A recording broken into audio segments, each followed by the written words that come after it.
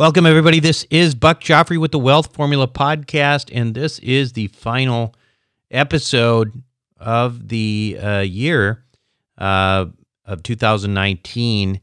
And hopefully you have enjoyed the podcast during 2019. And if you have, I would love it if you would go to wealthformula.com and follow the prompts there where it says leave us a 5-star review. You know, it's easy for people to say they don't like something and make a review. It's another thing to enjoy something and take the effort to go over there and give us a shout out. In the new year, I think what I'd like to do is start reading some of those reviews online. So please go to wealthformula.com and do it. Those reviews, along with subscriptions and all sorts of things, are what keeps our rankings the way they are, keeps high-quality guests on the show, etc. Now, as for this week, I want to talk about something I've talked about on this show before a little bit. You know, last summer, I had a drug reaction that made me pretty sure that I was a goner, that I was toast. And there was, you know, nothing terribly remarkable about the day that it happened. You know, and that's the weird thing, right? So my wife and I, we were there, we were in Minnesota visiting my parents with her kids. It was our last evening there. I stayed up a little bit later that night to chat with my parents, and, you know, the kids were already asleep. My wife was already downstairs where we usually stay. So I started heading down. I started to feel a little funny as I started to walk down those stairs, and the next thing you know, I get to the bottom of the stairs and I couldn't stand anymore, and I felt completely disoriented. It was very strange. It was sort of dissociated. And then within 20 minutes, you know, I was getting loaded up into the back of an ambulance, and I remember seeing the doors close onto the outside world there from the ambulance, and I honestly was sitting there looking at that thinking, oh my God, was that the last time I'm ever going to see outside? Seriously, this is what was going through my head, right? Now, I just want to emphasize that there was nothing unusual about that day. Nothing, right? I didn't feel weird and then have the chronic problem of any kind that would make things come crashing to an end. It just happened, you know? And during that ride to the hospital, all I could think of was whether or not I was going to leave my family in good financial shape. Had I prepared them for this? And of course, you know, this whole thing ends up being a false alarm. Otherwise, I wouldn't be here talking about it. However, again, it illustrates the idea that unexpected things happen to people all the time. You know, a lot of these things happen to people, and boom, the next thing you know, the family has to deal with a problem that they hadn't expected. And, you know, a day before, they had no clue it was coming, and then all of a sudden there's the reality. Because, you know, listen, life is full of uncertainties, but death is not one of them. The only question is when. And despite that, very few people give this topic much thought. That is the topic of helping your family transition as easy as possible and making it easier on your loved ones. Why? Well, you know, it's a good question, and I'll tell you that part of it, and I know this to be true from talking to some people, is they're feeling a little superstitious, right? Maybe the idea of estate planning may hasten their demise or something like that. I know people who think that way. They don't necessarily admit it, but that's what sort of comes out. And then there's, of course, others who probably make up most of the group that really just have no clue that there's anything that needs to be done or have been misguided, which is, you know, a lot of people, even if you're highly educated. I mean, if you're highly educated, you have a lot of money. Unless somebody tells you this stuff, how are you going to know? Anyway, so maybe you fit in that category. The good news for you is that there are some very obvious things you should do now for estate planning, regardless of your age and health. You've got to do these things, and they're relatively simple and inexpensive. So that's the good news. And for people with larger estates, this kind of planning becomes, I don't know if it's more important, but it becomes financially more impactful as the issue of estate taxes comes into the picture that can rob your children and your family of all of your hard-earned wealth. These are the issues that we're going to talk about on this week's Wealth Formula podcast with our guest, Joe Longo, when we come back. Welcome back to the show, everyone. Today, my guest on Wealth Formula podcast is Joseph Longo. For more than 25 years, Joe is focused on delivering unparalleled service in the areas of estate planning, asset protection, and sports. His clients have ranged from businesses to high net worth families and professional athletes.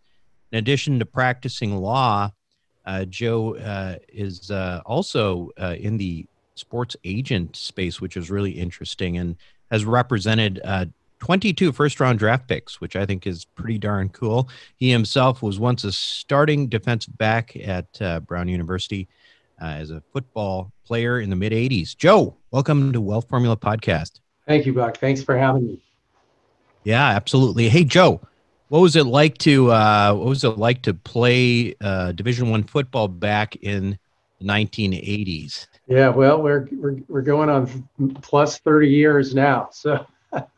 It's hard to remember, but I tell you what, for a guy from Los Angeles, it was a great joy of my life. I still have very good friends from teammates in that time. But, for me, Brown was in Providence, Rhode Island. So to go see all those schools and all those great cities as a young man, it was great. I had a really good time. I really enjoyed my time there at Brown. Well, that's great. So, and I want to talk a little bit about sort of your journey before we get into sort of the nuts and bolts, because we talked about your practice, and I thought it was kind of neat. You've taken that, that experience in sports, and you've sort of, relayed that into being an agent. How did you end up ultimately sort of in the, estate planning space? Yeah, it's a great question. I get to ask that a lot because I have somewhat of a odd practice. You don't hear about a lot. I'm a lawyer by trade. I'm about to hit my 30th anniversary as being an attorney in June. And when I first started, I was a business litigator at a law firm, and I was probably 6 or 7 years out into my practice. And we had a Dodger reliever case come into the firm, and my boss said, "I know you know who he is because you read the sports page all day, every day. So this will be your client." And I ended up taking on his case, and we ended up, litigating for a year and a half, became very good friends. He turned to me at the end of that case and said, "I'd like you to be my agent." And that sort of opened the door to, I had a sports bent anyways. So I began becoming a MLB certified agent. And then I never did give up my law practice. It just evolved from business litigation to some probate litigation. And then I had a client, an outfielder for the Padres, pass away in a car accident. And I got to experience, on behalf of his wife and children, the probate process. And I said to myself, and this is probably about 20 years ago, how do these guys all not have living trust? This is crazy that we're stuck in probate for so long. I really everybody needs to get a living trust, because it would make life on your loved ones so much easier. And ultimately, I've joined a group of estate planners, and my practice has been in that direction ever since. And I enjoyed very much because, I feel like you're really helping people. You're certainly helping the loved ones of your clients. And I also enjoy, the tax aspects of estate planning as well. And so, it's a really fulfilling area of law, and all my athlete clients need the same type of planning as, the business owners and the doctors, and I have lawyers as clients, all walks of life. And so both practices mesh together nicely, and I enjoy it. That's kind of how I got here. So at a high level, let's back up and ask the question, how would you define estate planning, and really what are its primary objectives? estate planning is the planning you do for when you're gone. Like, what's the old saying? Death and taxes, right? So we do spend a lot of time during our life planning on taxes, but estate planning is the planning for your exit. And it's really, most people want to be responsible and care for their loved ones upon their passing, because we all didn't work so hard to put together all these assets and not take care of our family when we exit. And in my area of law, I deal with it on a daily basis. People, pass away, and the people to do the planning, it sure is a lot easier on your loved ones versus the people who don't do any planning. Because, there are people who go through life and say, well, when I pass away, that's not my problem. And that's okay. That's one view. But I think the responsible thing to do the planning, get a living trust, and at a minimum, and that way your loved ones are taken care of when you pass. So, in my mind, I think of estate planning, the primary objectives really are twofold. One is to avoid probate, and then the other, if you have a large enough estate, to avoid the taxes. We talked about probate a few times, and we've mentioned that. Will you tell us exactly? I mean, listen, a lot of people don't even know what probate is. Otherwise, they would not end up in probate, right?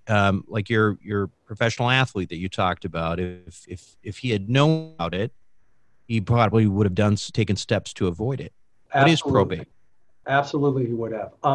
Probate is the court monitoring the distributions of the decedent's assets. Okay, somebody's got to keep an eye on it, and that's how you do it. That's how the courts, once you pass, and if you don't have a living trust, or you don't have any documents, or maybe you just have a will, in California anyways, and in most states, you'll end up in probate. Okay, and that's where the court's overseeing the distribution of the payment of your debts, payment of your taxes, and then the distribution of your assets. Because if we didn't have any probate court, you can imagine what would happen is it would just be a free for all. And I've actually had cases where somebody passes away, an elderly person passes away with no spouse, no kids, no family. The house sits vacant until somebody files a probate action to distribute the assets to whatever heirs. And for instance, it's a very long process. It can be a very expensive process with court costs and attorney's fees. And on your loved ones, it just prolongs the closure, or, because, like, for instance, in LA County, where I'm based, probate takes about a year and a half. Okay. I know in some states it's much quicker, but, it's a year and a half of until the court actually can grant the final order and you can distribute the assets. If you have a living trust, you can distribute, you could likely pay the debts and distribute assets in a matter of weeks at a fraction of the cost. And by the way, if you have a living trust, it's private. Nobody gets to call your attorney and find out what share did I get or what am I entitled to. In a probate action, it's all public. It's all public record. You can just Google Jackie Kennedy, and right now, and her will pop up on the internet, and you can see what she left her friends. And with a living trust, it's all private. The transactions are all private, and it's a custom document where you can leave whatever assets you want to your loved ones. So if you have, okay, so backing up just a little bit, we have, the bare minimum ultimately, I think, for anybody who's making pretty much any money at all is a will and a living trust. You've talked about the living trust as a way to circumvent this thing called probate. Probate, basically, it's, for your loved ones, it's time, significant expense in some cases, maybe 4 or 5% of an estate even. And then they have to deal with you dying, right? So you want to avoid probate. So if you would, tell us exactly the role of the will then, and what is the role of the living trust, and how are those differentiated, and how do those work together? Great question. Yeah, that's a really good question. So a will originally was the document that you would put all your bequests in when you passed away. Okay. Then and that has to be probated, by the way, If you have a will and no living trust, it does have to go through the probate process. Okay. So basically, it means that it going through. It's basically saying, okay, it's a will. The court is going to basically say that this is a will that is that we are saying is okay, right? That's exactly right. Right. Okay. That's the And how long first is step. that The process? court's going to confirm that this is a valid will. Now we're going to follow Yeah. the terms of the will. Okay, let's get the creditors paid. Let's get the, and then the heirs paid. Now, what the law said is if you have a living trust, you don't have to go through the probate process. Why? Because it's like a contract. Okay, and if the contract is validly executed, and the provisions in it are valid and aren't contrary to any existing laws, then you now are authorized to distribute these assets outside of the probate process. And it also helps streamline the process, which is what courts want. The goal is to streamline the process, not to make heirs wait a year and a half to finish distributing the assets. Okay, so that's the difference. You can look at a trust like a contract that allows you to avoid probate. The will, it's like a living trust because it's got the provisions in there for the heirs, but it must go through the probate.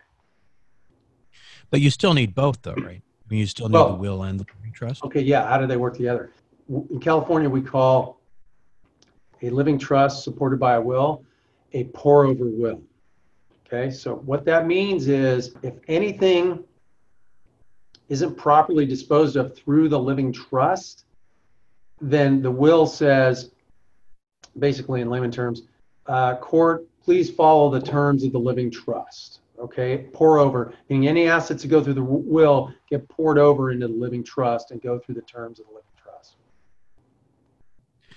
Okay, so bottom line is, and this is the really big take home, and this is going to cover probably 90% of the people who are listening to this podcast. You have to have a will, you have to have a living trust, and a living trust is actually not that burdensome. Can you talk a little bit about sort of, once you have a living trust, how do you use it? Well, this is a good question too, because when you have a lot of people think, well, I just need to do a living trust. And this is why I would recommend more a qualified attorney handling your estate plan versus one of those self-help companies. Because I get this all the time where somebody comes into my office and says, my mother passed away, but here's her living trust from, one of those self-help, do it yourself.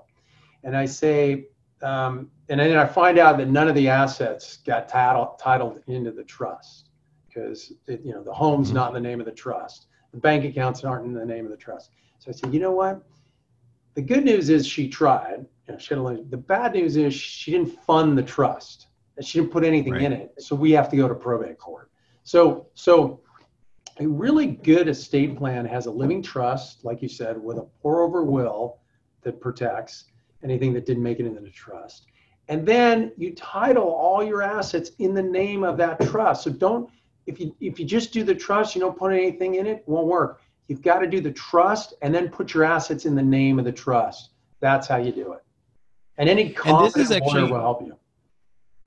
And this is a really important point, I think, because I think that, people get all these documents and they don't end up using them. And ultimately what I've found is the reality is that even if you use really good attorneys, you use, people who are, know what they're doing. A lot of times the documentation is created and then there's not a lot of education that goes to the client thereafter. And so in this case, really what we're talking about is not something terribly complicated because the living trust, at least and if I say anything wrong, correct me, but you don't need a tax ID number, et cetera. You're just using social security number, but instead of you owning it, anytime you're, deeding something, buying something, say you're investing in a private placement, it's not you anymore. It is, a Django living trust. And this, your social security number, just adding living trust to there basically funded the trust. Is that right? That you know what, you hit the nail on the head. You explained it perfectly. Right. And then to go one step further, I tell clients after you're done with me and we fund the trust properly, if you're getting any statements, mail on any of your investments or any of your properties or any of your bank accounts that have your name and not in the name of the trust, then we missed something. All of Right. your assets should be named in the trust. So when you're getting those monthly statements or quarterly statements, when you're getting those private placement deals that you invested in, those should all become in you as trustee of your living trust. If it's just coming in your name, we probably it's probably not in the trust. And just to add one more layer to that, because I think we get into so much complexity on the asset protection side, and as you know, I use Doug Lott as a friend. And he's the one who actually suggested we talk. But we use a lot of this asset protection, LLCs, et cetera. One thing that I have to admit that I am terribly careful of myself is to, instead of using my own name as a member in a particular partnership or owner in an LLC, I've used my own name instead of using my living trust, and that's a mistake, isn't it? Yeah, that is a mistake. You when you look at those type of deals, let's just say it's a group and you own 2% of this deal. If you notice when they send you the operating agreement and they have the members listed there, a lot of people have it proper in their trust, but then you see individual names, and I always wonder, well, why don't they have it in trust? It needs to be in the trust, okay? Right. Or what you can do, asset protection wise, is you can do your investments in an LLC owned by your living trust. Okay, so Right. have the living trust, have it be a single member LLC owned by your living trust. That way, if anything happens to you, your loved ones just, now they have access now to this LLC that you set up. And a living trust can own your membership interest in the LLC, and it should. Yeah, and just for example, we have LLCs, my wife and me, where it's a partnership between us, where the LLC is actually, the membership is owned by my living trust and her living trust. There you go. Perfect. And anyway, that's kind of what I was getting at, because I think that's one more layer where I think people are not using the trust once they have them. So I think we've got a pretty good idea that everybody needs, for the most part, a will and a living trust. And I don't care what state you live in, you're going to need that. At what point is a will and a living trust no longer sufficient for adequate estate planning? At first glance, it's probably when your assets are above the federal, and some states have this too, the federal death tax exemption, which is currently around 11.4 million. And so if your assets exceed that amount, okay, it's your children that would owe the death tax, which is currently, the exemption is about 11.4 million, and then you owe 40% on every dollar above that. So just let me give you a quick example, and this is an extreme example.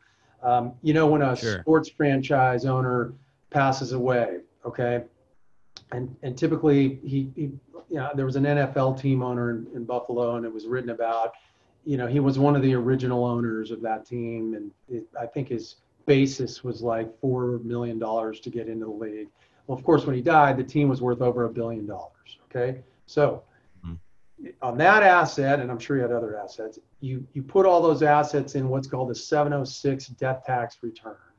Okay, and then you put the value of all those assets. Okay, so his wife had predeceased him, so it was his children owed 40% on every dollar above 11.4 million. Now, some people are like, well, that's a lot of money even on a $20 million estate. Yeah, it's 40% on every dollar, about $9 million there. So do the math, and your children know that. How do we get around that? There's some advanced estate planning techniques that you can do. For instance, gifting some assets during your lifetime to your children. Sometimes life insurance, you can buy a policy and then the proceeds will cover the death tax. There's probably more that you need added to your estate plan once you exceed the 11.4 million. By the way, for a married couple, you can double that. Okay, so like 22.8 million can go to your kids tax-free, as long as you have a properly drafted joint trust. Okay. So that's when you need more advanced estate planning to avoid death taxes. One other thing I might mention, in addition to a living trust and a will, a competent estate planning lawyer will also provide the healthcare directives.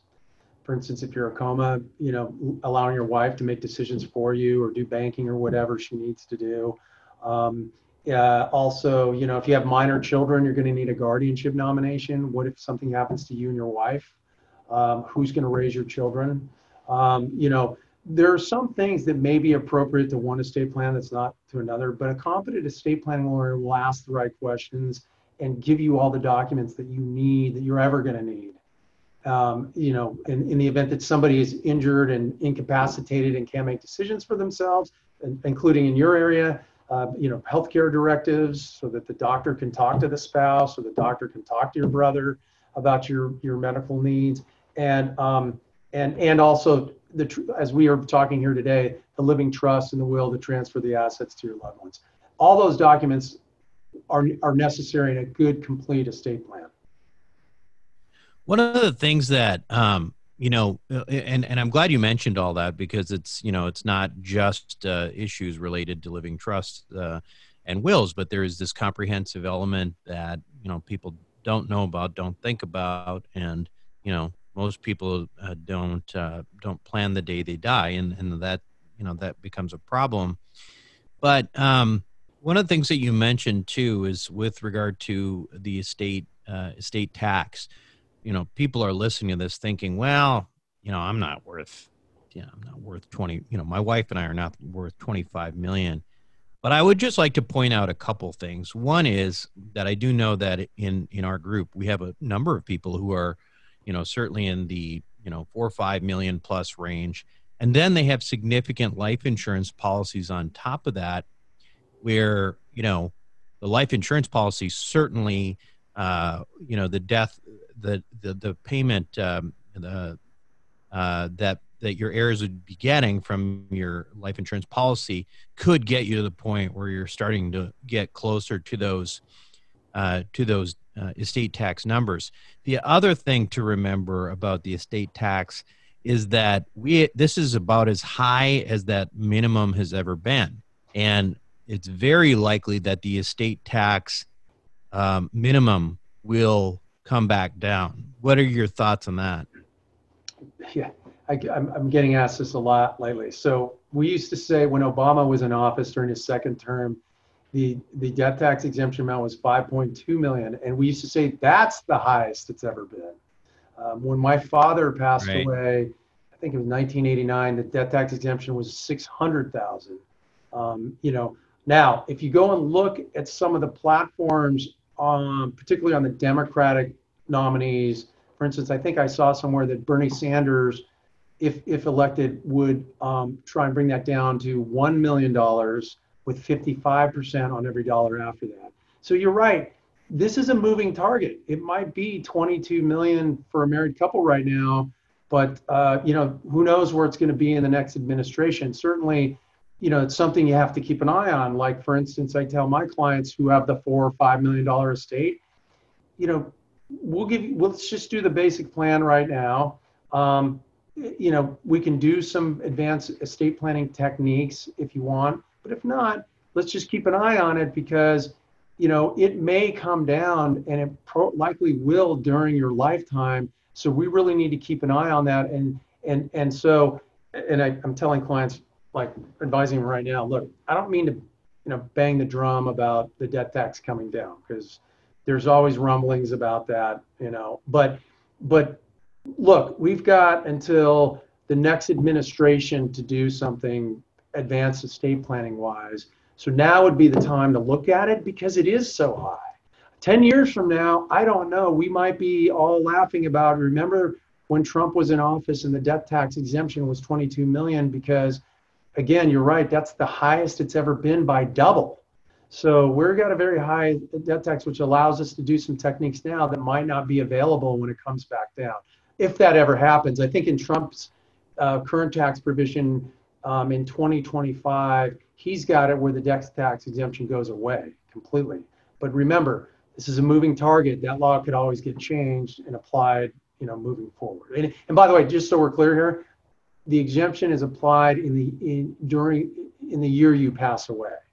So there was during the Bush administration, I believe it was 2010, there was a lapse in the death tax for that 1 year. And they always pointed out in my estate planning periodicals that George Steinbrenner, the owner of the New York Yankees, strategically died during that year so that his children could inherit that team tax-free, which they ended up doing. So that was the 1 year that I know of that or the children strategically made it so he died. Yeah, there are a lot of Red Sox fans who think he did that on purpose, but he strategically passed away during that year, and there was no death tax exemption at that time. But that's the only year that I'm aware of that there was no death tax exemption. Yeah. You also mentioned the idea of, doing something while the exemption is a little bit higher. And is that in part the idea, the thinking there that you might sort of grandfather into something? That's right. If you look at the history of the code, the tax code, and the way they implement these laws, they typically, when they pass new legislation regarding the estate tax, it's from that point forward. They typically don't make it retroactive. So you're right. That's why my statement is now's a good time to look at some advanced estate planning techniques, because you're right. You use the term grandfather. You probably will be grandfathered into the new law if it ever gets implemented. So, meaning that whatever techniques that are currently available to us right now could potentially be outlawed. It's very unlikely, but yeah, it's possible. But typically, they don't make them retroactive. It's going forward. So, for instance, like I said earlier, if they change the law, let's just say we get a new administration January 1st of 2021, right? Let's just say they pass a new comprehensive tax overhaul in June of 2021 to be implemented on January 1st of 2022. Typically, you would have to die after January 1st, 2022. To have the current law applied. Now, if you did any estate planning techniques prior to that, for instance, you did a technique that saved on death taxes during your lifetime, those would still be valid. They would not be retroactive and somehow take away the estate planning that you did, because again, the laws are applied going forward, not retroactively. So it's very unlikely that they would. Give a it's going to be totally hypothetical, but just so that people understand what you're talking about there. I mean, is it like gifting or things that you could do now that you might not be able to do later, but because you've already sort of put things in motion, you may have an ability to continue doing something like that? Yeah, let's talk about gifting. You bring up, this is one good estate planning technique to avoid death tax. So gifting, what is that? So this might sound confusing, but follow me. You also have a lifetime gift exemption of 11.4 million, okay? And so what you're allowed to do is you're allowed to give your child up to 11.4 million. So let's just say you give your child during your lifetime half ownership in a piece of real estate that's worth $5 million. And now your child has gotten 2.5 million, okay? Which, you know, at that point, that roughly leaves around 9 million left in your lifetime gift exclusion. It also leaves 9 million left in your death tax exclusion too, because whatever you use during the lifetime gift exclusion gets applied to when you pass away on the death taxes. Now, you've given away the 2.5 million in real estate. It's now going to grow outside of your state. You're not going to owe any death tax on it. That real estate grows in value from a value of 5 million, and then you pass away and it's worth 12 million. Well, only 6 million of it now gets put into your state for that 40% death tax calculation. The other 6 is owned by your child, and that's subject to no tax whatsoever. Okay, now let's just say you did that technique and then you pass away. That technique will not be voided by the new death tax legislation, okay? Because you gave away you gave away half of that real estate worth 2.5 million at a time when it was valid, when you could do that, and it's now in your child's hands. It's a gift, okay, and it will not be taxed Right. in your estate. Yeah. Good. Well, I mean, I think that basically sort of sums it up. Are there, other than gifting, any examples of, different kinds of strategies for at the higher level that you have put in place for clients who might start being in the position where they're concerned about estate taxes? Yeah, they're, like we said, the simple one is, buying life insurance and putting it in an irrevocable life insurance trust. Those proceeds, if they're in an irrevocable life insurance trust, will come upon your passing, will be distributed to the trust tax-free, and that money could go to pay death taxes. Another technique that's popular, particularly with real estate investors, is what we call discounting. So let's say you have a family-owned limited partnership or a family-owned LLC, okay? Currently the IRS code says, and let's just say upon your death, that LLC or limited partnership's worth $10 million, okay? For death tax purposes, the IRS says it's actually worth, $7 or $8 million. You can discount it because it's a family-owned company. Therefore, you wouldn't, if you want to try to sell a share of that to an outside bona fide third party, it's not worth full value because nobody's going to buy an interest in a family-run company when you're in a non-family member. Okay, and the theory, and there's case law to support this, what we call discounting technique. And so a lot of real estate investors like the family-owned limited partnership, the family-owned LLCs, and they're asset protected entities too. So you get some nice asset protection features, you get some nice discounting features upon your death, and which dovetails into some good estate planning. That's another advanced estate planning technique. Are there sometimes issues with, and I found some of this to be true, where your goals on the asset protection front, the goals on the estate planning, the goals on your current taxes, all these start to conflict? And how do you navigate that?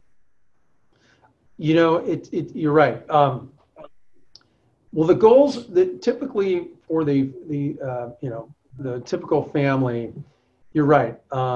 It's where are my income tax savings? Where are my capital gains savings during my lifetime? And then where's my estate tax savings upon my death? With a competent estate planning lawyer, there is a bit of, overall tax strategy going into the estate plan. And that includes taxes during your lifetime and taxes on your death. So if you have a competent estate planner, you'll cover all those goals in one package. Okay, got it.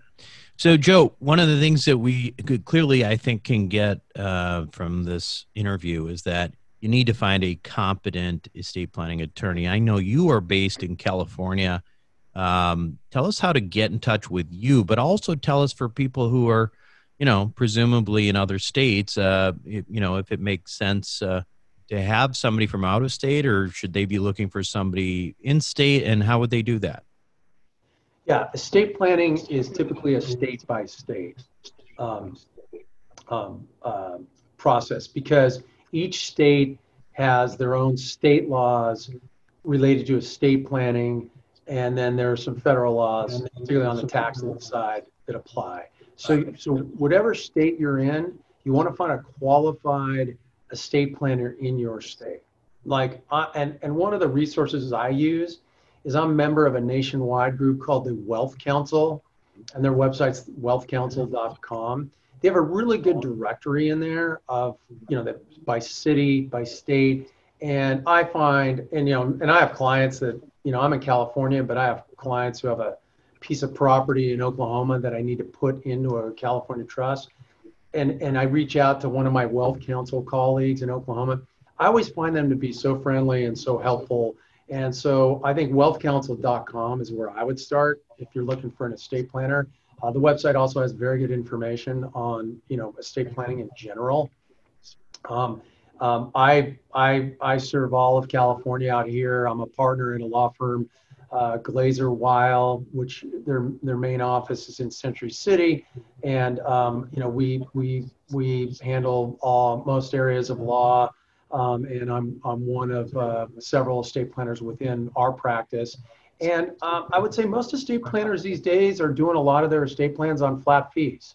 When I first started, everybody pretty much did hourly rates, and a lot of estate planners still do. It just depends on the estate. But I'll tell you what, I'm finding more and more now that estate planners, once they interview the client, most initial consults are free, so you get to talk to the lawyer, finds out what your goals are, what your issues are, what your assets are. I find that most lawyers now will quote a flat fee so that you know how much it's going to cost you for the estate plan up front. And it's also how I operate too on flat fees, just because clients like cost certainty, and they don't have this mystery of what the hour is. And I also like that my clients can call me, 6 months from now and say, hey, Joe, I bought a house in Palm Springs. I forgot, how to title it in the name of my trust. Can you help? It's real simple for me to do to help you on that. And I don't want to send out another bill for a 5-minute phone call, which, that's I know it's the way, law's set up. But I think in this area of law, it's not too difficult to advise a client on how to title their home. That sounds great. So Joe Longo, if you're in California, definitely look him. And Joe, I do want to thank you again for being on Wealth Formula Podcast today. Thank you very much, Buck. I appreciate it. I enjoyed it. Thank you. Be right back. Welcome back to the show, everyone. Hopefully you enjoyed it. If you took nothing else away from that interview, let me summarize the bare essentials just so that you have a plan of action. So you have a call to action. This is exactly what you need to do if you don't already have it. Regardless of who you are, you need to have a will and you need to have a living trust. You have to have those things. Furthermore, you need to own everything through your living trust, even your LLCs. It's that simple. So, of course, we've talked before about investing, from LLCs, out of LLCs rather than personally, and some people do that. I certainly do that. But those LLCs got to be owned by somebody or something, right? So what do they got to be owned by? They got to not be owned by you personally. They've got to be owned by trusts. And these living trusts are so simple. You don't even have a tax ID. And when you sign up for something, all you do is write your name and living trust. That's it. It's that simple. And then it can really, really make your family so much safer. Anyway, it's that simple. If you do nothing else, take away that. Go get it done. Use the site that Joe talked about. He's a really good guy. If you're in California, use him. Now, on another note, I want to make sure that something else. We sent out an email earlier in the year because people wanted to know when the next Wealth Formula meetup was. And initially we thought, well, it looks like mid-March sounds like a good time. And as it turns out, we had speakers who, after the fact, could not make it, realized that they had vacations and stuff like that. So we did have to reschedule. This one is in stone, though. April 24th and April 25th. In Phoenix, Scottsdale is the next Wealth Formula meetup, and we will actually start sort of promoting that right after the new year, I think. But make sure that you mark your calendar, April 24th and 25th in Phoenix for the next Wealth Formula meetup. Again, in the meantime, these communities are great, but remember, you can get involved with Wealth Formula Network, which is our private community. Go to wealthformularoadmap.com. Starts with a course, ends with a community, bi-weekly Zoom video calls, and Facebook community, etc. Lots of fun. It's where all the magic happens. Check it out, wealthformularoadmap.com. That's it for me this week. This is Buck Joffrey signing off.